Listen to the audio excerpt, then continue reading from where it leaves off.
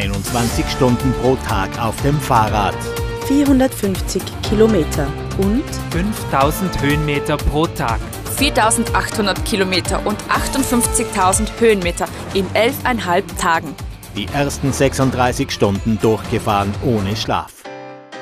Es ist eine Geschichte vom Grenzenüberschreiten, vom Kampf gegen sich selbst, von der eigenen körperlichen und vor allem mentalen Stärke. Wolfgang Mader hat sie erlebt, und zwar beim härtesten, schwersten und längsten Radrennen der Welt, beim Race Across America 2012. Mit seinem Fahrrad ist er in 11,5 Tagen quer durch die USA gefahren. In Vorträgen, wie etwa beim Blumenpark Seidemann in Völs, erzählt er über die Vorbereitung, körperlich wie mental, und über das Rennen selbst. Dabei zeigt er Bilder und Videos von der Reise, quer durch 12 Bundesstaaten, durch fast alle Klimazonen der USA. Von 50 Radfahrern kamen nur 18 ins Ziel. Wolfgang Mader schaffte es auf Platz 16. 4.800 Kilometer und 58.000 Höhenmeter in 11,5 Tagen zu schaffen, für viele nicht vorstellbar. Das Geheimnis ist, dass es keins gibt. Und zwar nicht das Geringste. Und das ist mein Grundsatz und meine größte Aussage. Es hat zu mir einmal einer gesagt, das versteht er nicht, wie ein mittelmäßiger, durchschnittlicher Radlfahrer wie ich das härteste, längste und schwerste Radrennen der Welt bewältigen kann. Und meine Antwort ist nicht, weil ich kein durchschnittlicher und mittelmäßiger Radlfahrer bin. Doch, das bin ich. Weil wenn ich da ins Publikum schaue, ob das der Vinzenz Hörtnagel ist, ob das hinten WM 22. einer der besten österreichischen Fahrer der Welt, Stefan Deniflis, der da ist, ob das der Stefan Braxmarer ist, da habe ich noch ein paar Rennfahrer gesehen, die können alle besser Radl fahren wie ich. Jeder einzelne von euch, den ich jetzt genannt habe, jeder. Aber mit dem gewinne ich auch nicht zu Race Across America. Das schaffe ich nur im Kopf. Los ging es für Wolfgang Mader am 13. Juni in San Diego. Das Ziel, in 12 Tagen und 5 Stunden Annapolis bei Washington zu erreichen. Vom Pazifik zum Atlantik mit dem Fahrrad. Laut Wolfgang Mader hatte das Race Across America nicht in den USA gewonnen, sondern in den vielen Jahren vorher. Das Race Across America ist jeder von euch, ganz egal wie er da sitzt, mehrfach in seinem Leben in ganz anderen Bereichen bereits gefahren oder wird es noch fahren. Weil das Race Across America ist nichts anderes wie eine Ansammlung über einen längeren Zeitraum von extremen Stresssituationen. Und die hat jeder von euch schon gehabt. Gesundheitlich, im Beruf, bei Prüfungen, im Job, Existenzängste, von Sorgen um die Kinder etc. Ängste, Stresssituationen, mit denen man umgehen können muss, und um das geht es mir. Und das ist nichts anderes wie die Technik, die man erlernt, um mit seinem Race Across America, in seinem Leben umzugehen. Und mit nichts anderem sind wir da gefahren. Und jeder von uns RAAM-Teilnehmer kommt mit den gleichen Techniken ins Ziel. Und diese Techniken stellt der Extremsportler vor. In seinen Vorträgen verarbeitet er auch die Erlebnisse beim Rennen. Das ist ganz was anderes, ob ich in 2 Minuten die Streife runterfahre und danach das Hahnenkammrennen gewonnen habe, oder ob ich 11 Tage durch die USA fahre, wo ich ab dem 8., 9. Tag sämtliche Emotionen runterfahren muss, da gibt es mehrere Stufen, die dort natürlich mental passieren, die im Stammhirn passieren, wo man fast in Trance fährt, wo man auch was Schmerzempfinden, die ganze Aufnahmefähigkeit von der Umgebung wird da reduziert. Und so fährt man rein ins Ziel. Das heißt, man hat diese Empfindungen, dieses emotionale Hoch des Erreichten, des Zieles, das kommt erst die Wochen danach. Ist allerdings in den nächsten 1, 2 Monaten nach dem Zielanlauf natürlich ganz extrem gekommen. Man fühlt sich großartig.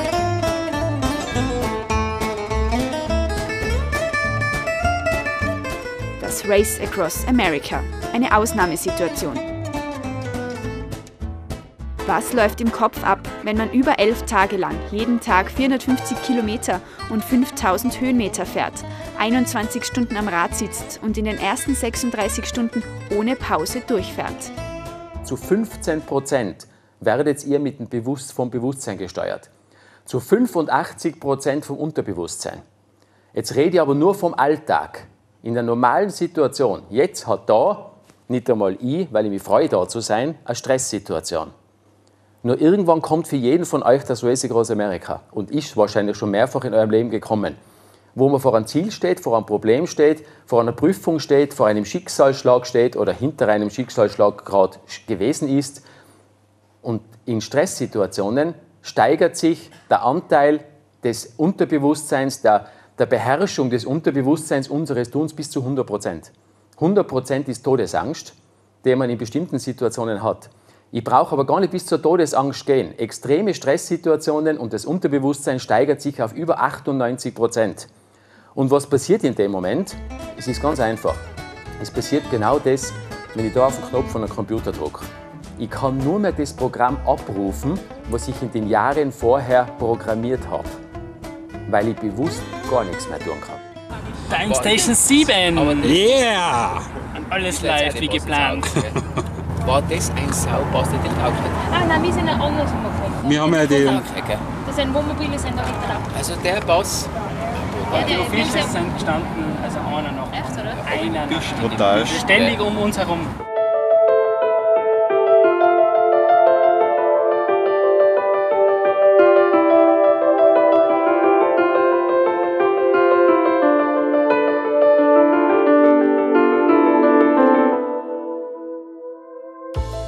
Es geht laut Wolfgang Mader bei der Vorbereitung auf das Rennen um das richtige Zusammenspiel von Bewusstsein und Unterbewusstsein.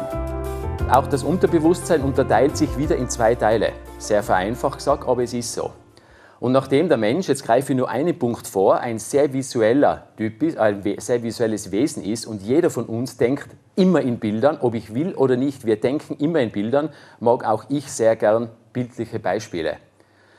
Und jetzt habe ich mir ein Beispiel ausgesucht, und zwar aus dem einfachen Grund, weil jeder von uns weiß, ich glaube, ich brauche da keinen von euch jetzt was erzählen. Das ganze Leben ist ein Kampf. Ein Kampf gegen sich selber, ein Kampf gegen die Natur, gegen die Gesundheit, um die Existenz in der Schule, ein Kampf gegen den inneren Schweinehund, gegen Überwindungen und so weiter. Es ist alles ein Kampf letztlich. Ich rede, wenn ich von Kampf und Armeen rede, nicht von militärischen Aktionen, aber es ist ein Kampf. Und darum mag ich das Beispiel sehr gerne, das Unterbewusstsein teilt sich in zwei Armeen. Und zwar in eine Erfolgsarmee und in eine Misserfolgsarmee. Was anderes ist es nicht. Und was muss ich jetzt tun? Ich muss schauen, dass ich in der Stresssituation, wenn ich zu 100%, auch wenn es 98 sind, vom Unterbewusstsein gesteuert wird und mein Erfolg von der Armee, von dem Verhältnis der zwei Armeen darunter abhängt, dann kann ich gar nichts mehr tun, wenn die Misserfolgsarmee stärker wie die andere ist. Also muss ich schauen in den Jahren vorher, dass ich ein 100-faches Übergleichgewicht von meiner Erfolgsarmee habe, indem ich Soldaten sammle für die. Und zwar ohne Ende. Und das passiert täglich, ob ihr wollt oder nicht. Jede Sekunde. Jeder Gedanke, alles, was ihr empfindet, wird am Weg Richtung Unterbewusstsein, Richtung Abspeicherung umgewandelt in einen Soldaten. Und jetzt habt ihr nur die Möglichkeit zu sagen, ob er in die eine Armee kommt oder in die andere. Jetzt gibt es aber zwei Momente im Tag, jeden von uns, wo ich pro Gedanke, pro Satz, den ich sage, pro Fantasie, die ich habe, pro Traum, den ich habe, ganz wurscht, für jeden Moment, nicht einen Soldaten, sondern Hunderte sammle. Entweder für die eine oder die andere Seite, das liegt an dir. Und das ist kurz vorm Einschlafen und in der Aufwachphase. Und genau da ist es am allerbesten, kurz vorm Einschlafen, in den Sekunden vorher, oder Minuten, man weiß nicht genau, wann man einschlaft, aber wenn ich einschlafen will, dann muss ich mit dem beginnen. Und das sind genau die Phasen, wo ich nicht nur positiv denken soll, wo Träumen erlaubt ist, wo ich Rennen gewinnen kann, wo ich Prüfungen gewinnen kann, wo ich Gewichte lupfen kann, die ich vorher noch nie gelupft habe. Wir denken in Bildern. In unserer Muttersprache hat das menschliche Hirn für jedes Wort ein Bild. Für jedes. Außer für ein Wort. Für das gibt es keins. Ob man will oder nicht, es gibt für das kein Bild. Und das ist das Wort nicht oder nein. Und das hat eine fatale Folge, wenn man es nicht zur Kenntnis nimmt und wenn man es nicht glaubt. Und die Folge ist die, wenn ich euch jetzt sage, denkt bitte jetzt nicht an einen rosaroten Elefanten. Der ist da. Da kannst du tun, was du willst. Wenn ich dann besonders schlau mir dann vorsage, wenn ich da oben bin, kurz vorm Runterfliegen und sage, ich bin nicht schwach, ich habe keine schwachen Füße, ich habe keine wackeligen Knie. Für das habe ich alles ein Bild. Aber für keine schwachen Füße und für keine wackeligen Knie und für keinen Energieeinbruch habe ich kein Bild. Das Bewusstsein wandert ab, sucht nach Hilfe, sucht nach Lösung, kommt auf. Ich habe eine Lösung gefunden, nämlich 300 Mal schwache Knie. Und schwache Oberschenkel und ich werde noch schwächer. Mit Garantie, es funktioniert, nachgewiesen. Ich kann mir aber auch sagen, ich habe starke Füße, ich habe starke Knie, ich habe starke Beine, ich habe genügend Energie. Und das funktioniert gleich. Es gibt keine Aussage, die ich nicht auch positiv formulieren kann. Es gibt keine, die nur negativ formulierbar ist. Wolfgang Mader hat aus der Zeit vor und während des Rennens gelernt, dass das Unterbewusstsein nicht zwischen Realität und Fantasie unterscheiden kann. Denkt an eine riesengroße Zitrone, in das jetzt reinbeißt. Das ist richtige, saftige, fette, ultrasaure Zitrone. Und es bildet sich Speichel und wir fangen Grenzen an. Und der Grund ist nichts anderes, weil sich der Körper auf die Säure vorbereitet und die Speichel bilden anfängt. Weil er zwischen Realität und Fantasie, Vorstellung keinen Unterschied macht.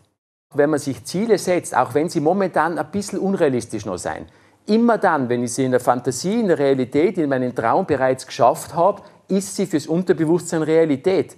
Und das ist immer ein Soldat auf der richtigen Seite, den ich irgendwann brauche. Und das erhöht das Selbstbewusstsein ohne Ende. Wolfgang Mader hat ihn schon lang geträumt, den Traum vom Race Across America.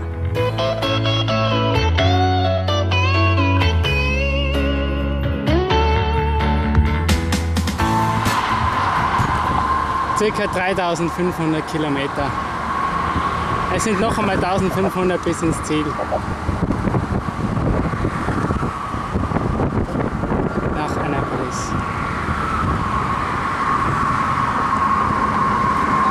Der Hintern tut weh, die Gelenke schmerzen. Der Nacken ist steif.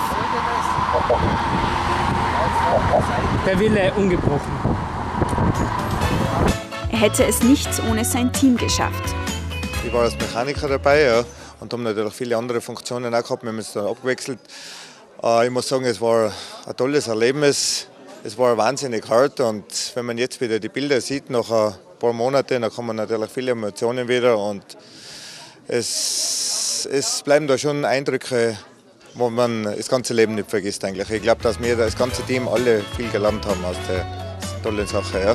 Und Wolfgang Mader hätte es auch nicht geschafft ohne sein Glück. Vieles lässt sich trainieren, doch nicht alles. Der Radfahrer ist nie gestürzt und hat gut auf den Schlafentzug reagiert.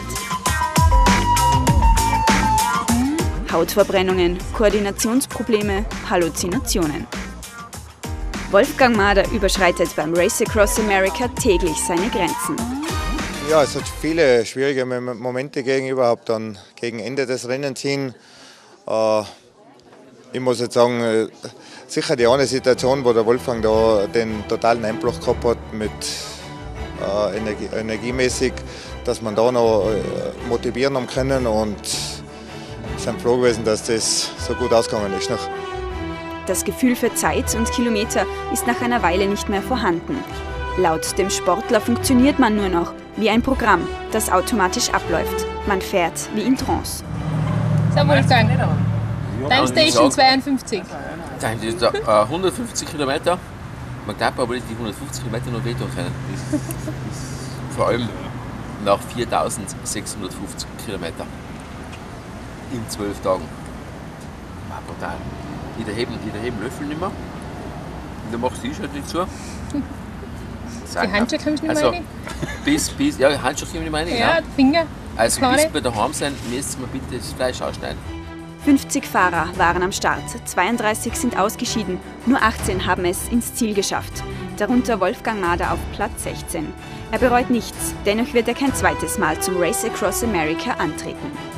Ein Grund ist einfach auch der, man braucht, um das Race Across America zu finishen, nicht nur 3 Jahre extremst hartes Training, körperlich wie auch psychisch und mental, sondern man braucht unheimlich viel Glück.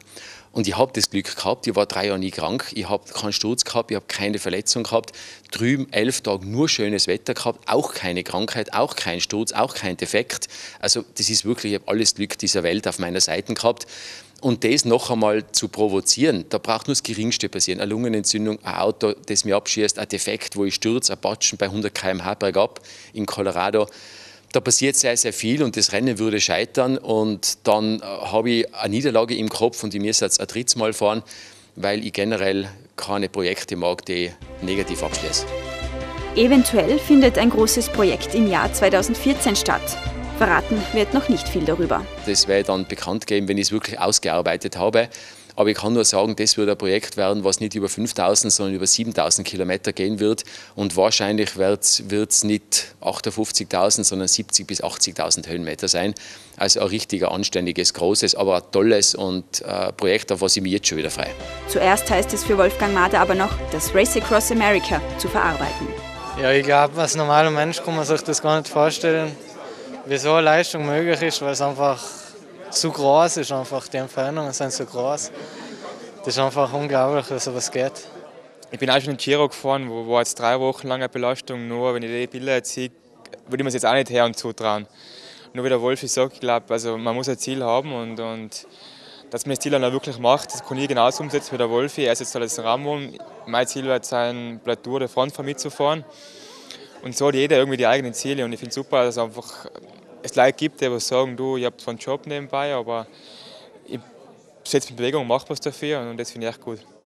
Wolfgang Mader from Austria. Wolfgang Mader hat es geschafft. Die lange Vorbereitung hat sich bezahlt gemacht. Und laut dem Sportler kann es jeder schaffen. Sein ganz persönliches Race Across America.